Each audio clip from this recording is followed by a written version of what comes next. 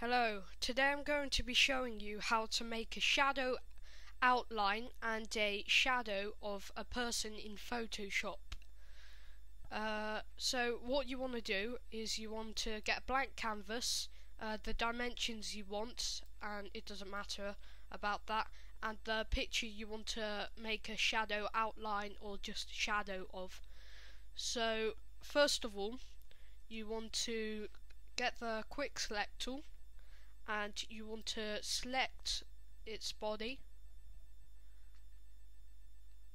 like that, and then you want to go edit and then copy, and then you want to go to the canvas that you would like. I'll just do it the same size for now, and then you want to paste it, and then you want to right click on the layer and then go down to blending options and go to color overlay, and you'll see that it's all filled in, and you can customize the color to black, blue, and whatever you like. And you can also put a color outline on it as well.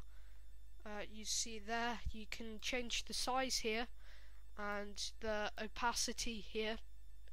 So let's say I want it this color,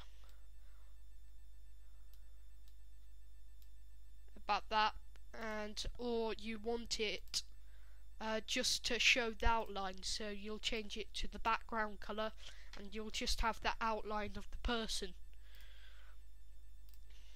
And then what you want to do is you want to either save it as a Photoshop file if you're going to do any more editing on it, or you can go down to save as, and then save it as a JPEG and save it as whatever you want it to be.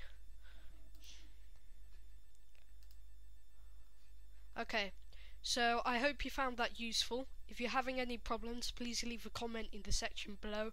I'll try and get back to you on your problems and help you on them. And leave a like if you found it useful. Thanks for watching.